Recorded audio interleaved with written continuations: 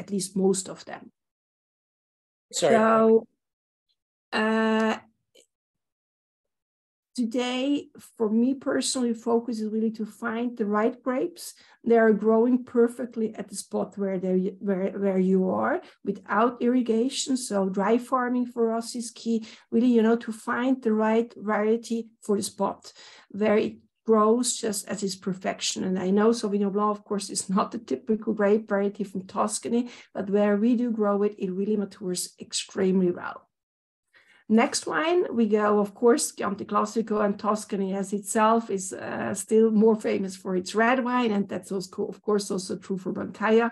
So the next wines are, of course, all red wines, and the first one is Tre 2020. Tre is the Italian word for free, and we call this wine Tre because it is a blend of free grapes, Sangiovese, Merlot, and Cabernet Sauvignon. And Brancaia as a state, we do have actually 3 different spots in Tuscany. 2 of them are located in Chianti Classico, so Castellina and Chianti, as well as Roda and Chianti. And then we have a 3rd spot at the coast, what we call Maremma. And the Tre is a blend of those 3 spots. So 3 grape varieties, 3 spots. It's an IGT, or what you mostly in English call a Super Tuscan. As for Brancaia, this is our entry level wine. We probably prefer to call it a baby Super Tuscan. We have a serious red wine, beautiful structure, quite a nice body, smooth tannins, and then in the end, a beautiful freshness. So all what you're actually looking for a red wine, but without being too complicated. So it's a wine you can drink and with food, without food. You can actually also drink it a bit cooler in summer. It's just super nice, charming from the coast as well, the freshness and acidity from the Chianti Classico region. I love that. I love the barnyardy chewiness about the wine. It's very round and circular in the mid palate. And yes, I was kind of leaning into references to Burgundy when I tasted it. And I'm so glad you recommended that we put it in ice and chill it down in the summertime. I think that's a great way to approach it. So on to the Chiantis, if we can. For the Chianti Classicos, you have to know that Chianti Classico is as a wine region, it's a big wine region, okay? So you have a huge diversity. Whenever you drink a Chianti Classico, it can be not, I don't want to say everything, but you will find very different kind of Chianti Classicos. And this diversity from a geographic point of view is even bigger as it is very hilly. So you have a lot of small hills, which makes the microclimate very different. With the Chianti Classicos you are tasting today, Robert, you have to help me. If is it the Riserva or the Chianti Classico Annata you have? It's the Chianti Classico Riserva, sorry, 18. I didn't put Reserva in the notes. And then the Gran Selezione. Gran Selezione. So you have 2 Chianti Classicos which want to show somehow a little piece of the huge diversity we have in this beautiful region. So with the Chianti Classico Riserva, we do blend the most what we are allowed to, okay? So a Chianti Classico has to be today at least 80% Sangiovese, but it can be also 100%. And yeah, I really would like to underline this is quite new. Okay, so a traditional Chianti Classico, so till 96, a Chianti Classico was a blend of at least 3 different red grapes and white grapes. So today we can make a beautiful 100% Sangiovese and call it Chianti Classico. But again, the Riserva is a blend. So there we do blend the maximum what we are allowed. That means it's 80 Sangiovese and 20 Merlot. And you will have in the mouth, and also in the beginning of the, when you smell it, you will have all the focus on the Sangiovese. And then later on in the mouth, it will be a bit smoother, a bit rounder, and that comes from the Merlot grape. The wine does mature 16 months in small barrels, the Sangiovese in tonneau, so 500 liter, and the Merlot in barrique. To compare 18 and 19, I'd say that with 19, there's sorry guys, with 19, there's a little bit more of structure and elevation. There's something really architecturally quite high in terms of the way the mid palate is developed. They're very different in style. So aside from the vintage difference, the content of the wine is the same, location is different, the terroir is different? For the Gran Selezione afterwards? Yeah. No, the Gran Selezione is a pur Sangiovese. So you go from a bland wine to a pur Sangiovese. Right. And on plus, that's the Gran Selezione 19 is a single vineyard wine. Okay, this is a vineyard which is part of the first plot my parents purchased in 81. And in 81, this was the only vineyard we kept because it was so beautiful. The quality, not beautiful, unfortunately, as a shape, but beautiful as quality of grapes. So we kept it. And then unfortunately in 95, there were so little wines left that we decided to rip it out. And as always, if you do replant, you have to keep a vineyard without any plants for about 2 years. We left it till 99. So in 99, we replanted this beautiful vineyard in Castellina and Chianti, and it took us 20 years. So 2019 is after 20 years of replanting. It took us 20 years to be back to the quality we had once. This gives you a bit an idea how long it takes in our profession to achieve the quality we are actually looking for. Then on to the Ilatraia 18 and 19. I'm very excited to compare those two, if we can. Ilatraia, we moved to the coast. So just quickly, the Chianti Classico region is in the countryside. So if you compare Chianti Classico to the coast, in the Chianti Classico region, you have to be careful to achieve the perfect ripeness. At the coast, you have to be careful to not overripe the fruit, okay? If you want to drink wine with food, you need always a certain acidity, which cleans out your mouth, which gives you a beautiful backbone. So at the coast, we have to be very attentive to not overripe. Ilatraia is a super Toscan, and both vintages are a blend of 40% Petit Verdot, 40 Cabernet Sauvignon, and 20 Cabernet Franc. They do mature 18 months in barrique, about half of them new, half used. After the 18 months, we will taste through each single barrique just to be sure that the quality is the one we are looking for, and only then the wine will be blended. And as a Blanc, we do mature it for other 3 months in a concrete tank. This is, by the way, also true for the Gran Selezione, and for the last one you will taste Il Blue. The vintages 18, if you compare it to 19, was a little bit less warm, which of course is for the Maremma a very good thing. That means we have a little bit more rain in a region where we hardly ever have rain. I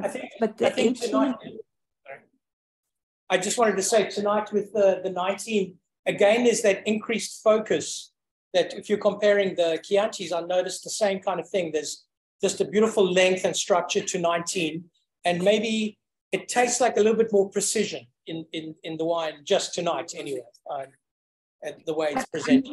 Anyhow, Robert, as you very well know, and I guess also our guests, every bottle and every moment has its own life, okay? Yeah.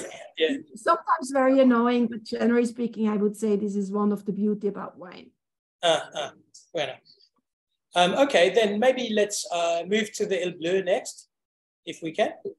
Sure, Il Bleu. If Ilatraia, from our point of view, is our top wine from the coast, Il Bleu is our top wine from the Chianti Classico region. It's again super Toscan. So all the grapes for Il Bleu coming from the Chianti Classico region, it's a blend with the vintage 2019 of 80% Merlot, so mainly Merlot, 10% Sangiovese, 10% Cabernet Sauvignon. Aging very similar to Ilatraia, so 18 months in barrique. There is a bit more new oak in Il Bleu than Ilatraia. The focus on this wine, as I just mentioned, is from the Merlot grape, and we use only the Merlot grape from our Roda in Chianti estate, which is a bit higher as the Castellina estate we have. The soil is a bit poor, so we can achieve a complexity, a ripeness in the Merlot, which is, from our point of view, absolutely outstanding. By the way, Il Bleu is the wine that put us on, let's say, or put us together with other very important wineries. It's a wine we're producing since a bit more than 30 years. It was, let's say, our first top wine, top product, which is always rated also pretty high, and which also goes together with the history of our label, which is always, as you may see in your room, always the same label. So it's always this square, and it was designed by my father 30 years ago, which was at that time quite unique. Today, of course, we have a lot of modern labels, but Brancaia label is still quite unique. I have some questions from the people who couldn't get in tonight, and there's lots of them. There's almost as many people in the waiting list hoping desperately for COVID to strike than there were people who actually got seats. So maybe if I could ask you some of the questions that from the people who couldn't come, and then maybe somebody else might have some other questions. The first one was Sauvignon Blanc. I've covered it already. Somebody was asking how you would define your Sauvignon Blanc in the European context, and I think we've covered that. What are your thoughts of 2021 and 2022 as vintages? We're starting to see, I think the thought process behind the question is, we're starting to see ratings coming in from France for the entrepreneurs. They're not looking particularly positive for 21, maybe 22 a little bit better than 21. And I'm wondering how you compare Tuscany 21 and 22. Well, actually, both of them have had some difficult issues, but I want to underline sometimes a difficult issue can make a wine even more interesting because it gives a bit more character to it. Okay, it also when we do have sometimes a bit to struggle, you know, to fight even more to achieve something, the result can be even more interesting, and that can be very similar to with wine. We had in both vintages actually some late frost issues, but not too heavy. And 22 was definitely much warmer than 21. So from our point of view, I would say probably 21 will be better than the 22, but I have to say that our vineyards managed the 22, which was for Tuscany very warm till mid of August, extremely well. And then mid of August, the weather changed and it became actually quite cool nights. And this is now fundamental because mid-August till mid-October, we will have actually the last period of ripeness of the fruit. And in 22, this part of the season was not hot.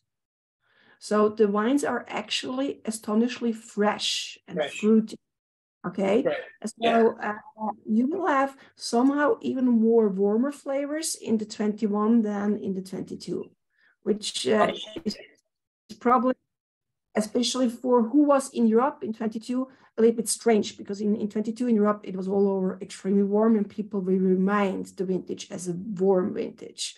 I remember during one of our COVID tastings online, you put me in my place very, very clearly when we were talking about 2016 at the time. And I've used this story very often since then, when you said to me that it's not the easy vintages that are interesting, it's the difficult ones. And the point you were making was it's in the times when the vintages are challenging that the real talent of the winemaker is brought to the fore. And it's something that I carry with me now after all the years of our tasting together. So thank you for that. There was a question about ratings inflation.